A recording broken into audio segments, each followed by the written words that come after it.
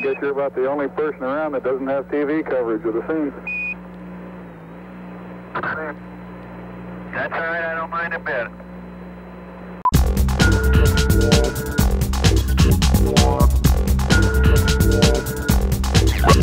Last night, something like 125 million Americans and uncounted millions in other countries saw a unique combining of romance and technology.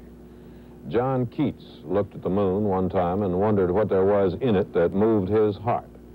The scientists and engineers looked at the moon and thought they could send men to walk on it if they could build the hardware. It turned out they could, and they did.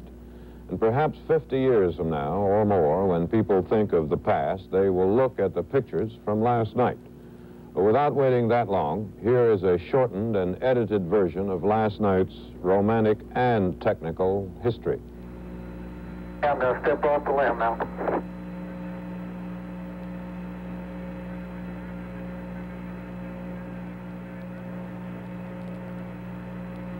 That's one small step for man, one giant leap for mankind.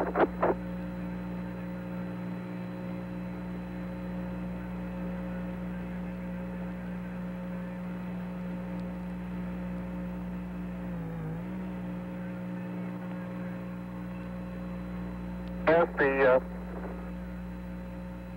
surface is fine and powdery, I can pick it up loosely with my toe.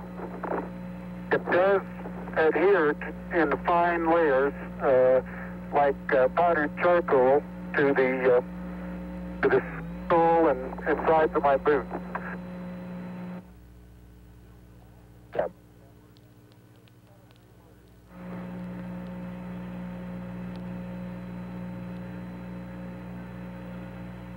Beautiful view. Isn't that something? Magnificent sight out here. Magnificent desolation.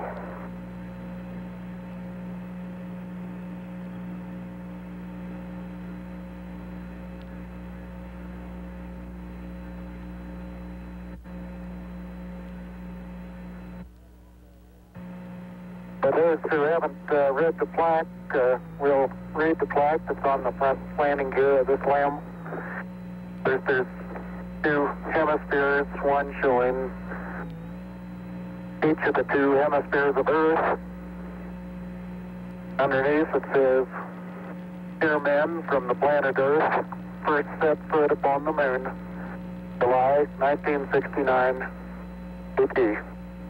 It came in peace for all mankind." It has the crew members' signatures and the signature of the President of the United States.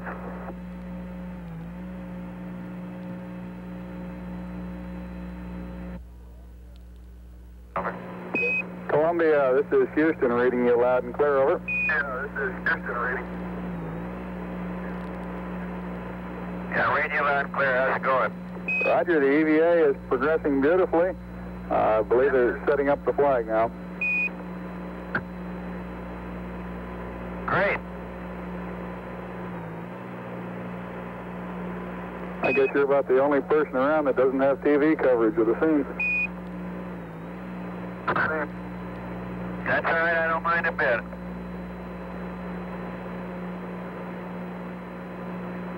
How is the quality of the TV? Oh, it's beautiful, Mike. It really is. Oh, geez, that's great. Is the lighting halfway decent? Yes, indeed. They've got the flag up now, and you can see the stars and stripes on the lunar surface. Up now, and you can see the stars and stripes on the lunar surface. Beautiful, just beautiful.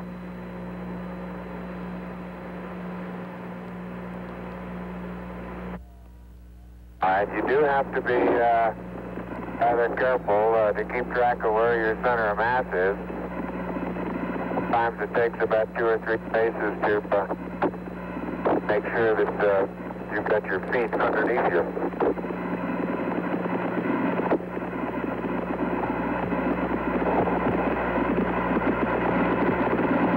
And about 2 or 3 or maybe 4 easy paces can bring you to a fairly smooth stop.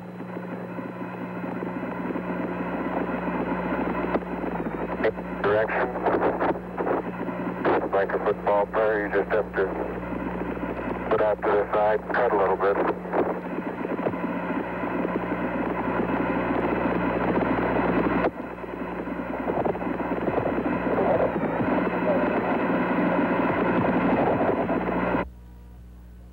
Hello, Neil and Buzz.